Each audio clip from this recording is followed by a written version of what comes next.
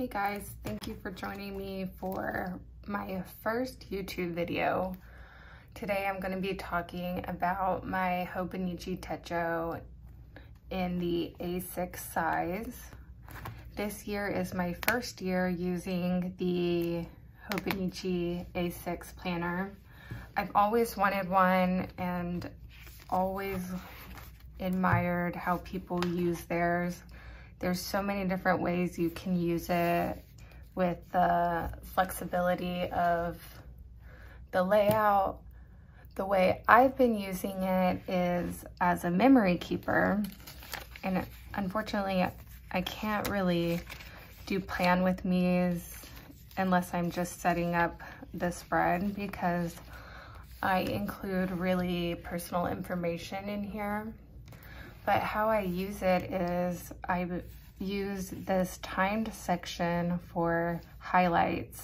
So like just important information that happened during the day, like significant events. And then on this section, I just do a very small journal entry about the day, like how I felt or any emotions. And then I also like to keep track of like what I'm watching or reading or restaurants I go to, things like that. In this version, this is the spring edition because I got it in April. It's also called the original. It has a like to-do list up here, and it's numbered all the way down. It's in Japanese, and I don't mind that because as you can see here, I just put the days of the week when I'm decorating it. But for 2024, when I saw they had this version, I'll show you the differences. It kind of shows you here on the back, but let's open it up so you can see. One of the main differences is that it's black, it's very simplified, it's not that cream color, it's a different texture as well. I have a cover on mine, but in this edition it's very smooth. In this edition, it's kind of like a textured layout. It's a textured feeling. And this one happens to be in English. So as you can see, the days of the week are now in English, whereas in here, it was in Japanese. I think I actually covered this calendar page because I wasn't using it, but this tracker page is now in English. In the Japanese version, they had the English months and the numerical ones, but here they didn't have the English ones. So that makes it easier for tracking or however you want to use these pages. Some people use it as an index or a one line per page. And then the calendar, let me go to, this one starts in December.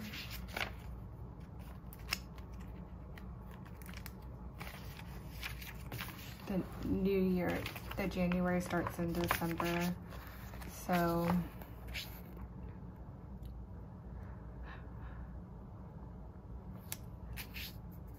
they just don't have, I guess it's a little bit thinner too because it doesn't have the Japanese version. It looks more simplified too. It's more of a minimal look. And then on the daily pages, wow, it looks really a lot different. Let me go to a blank page here. Let's go to January 1st.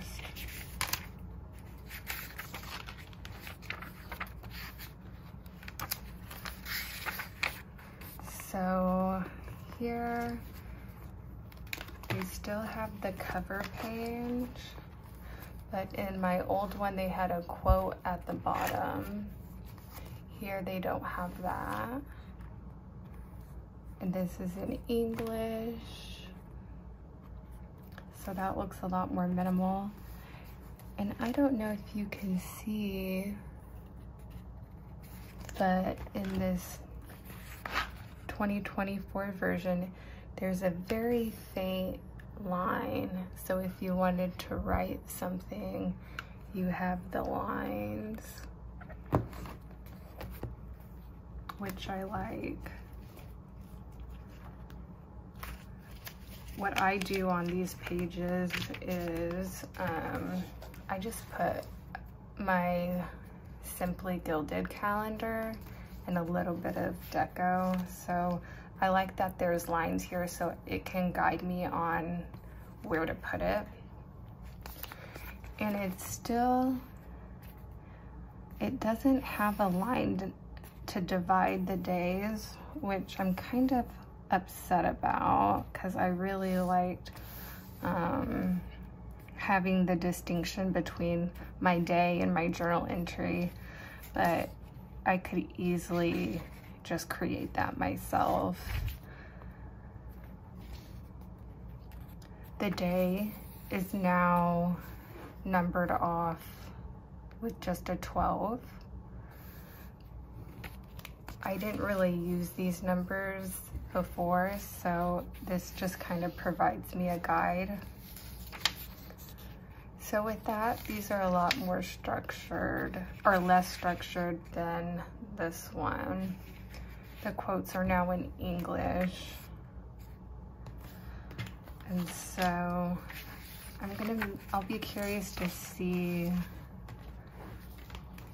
how I like this one compared to this one. The only thing that really bothered me about this one is the boxes up here.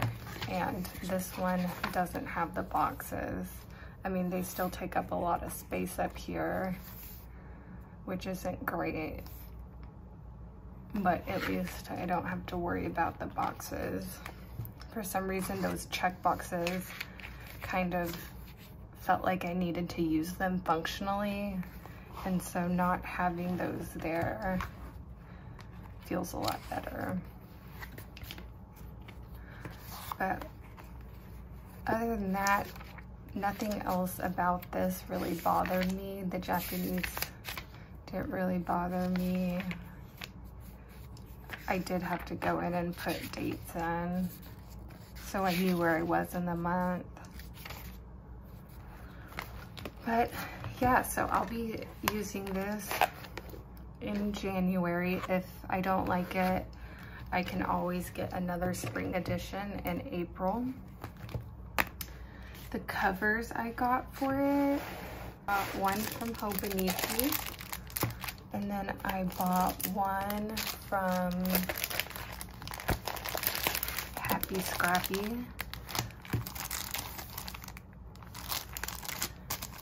And I haven't decided which one I want to use. This one is a lot better quality in my opinion. Let me take it out of the cover.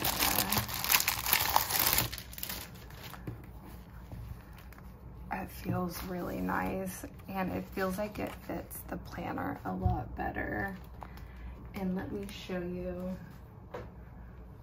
So this is my B6 disc bound planner, and this is my common planner. And I just think this looks really cute together. It kind of pulls out the greens and the pinks. And so I'm most likely gonna go with this one. But this Happy Scrappy one is so cute too. Like they're both just so chic. You can tell that this one kind of, I don't know, it just looks wintry to me. This one kind of looks more spring. This one kind of reminds me of like a winter coat, like a chic winter coat. I got clear covers to go over both of them. This one's the Happy Scrappy. Hobonichi has their own cover on cover to protect the cover. And so I'm eventually gonna do like a whole setup. And by setup, I mean I'm gonna put this in the cover and then probably use some sort of stickers to set up the mutts. So I'll be back at some point to set that up with you guys, but let me know what cover you like and if you which version of the Hobonichi you liked better, and if you would like to see some setups of my daily pages in the Hobonichi. Thanks for watching. Bye.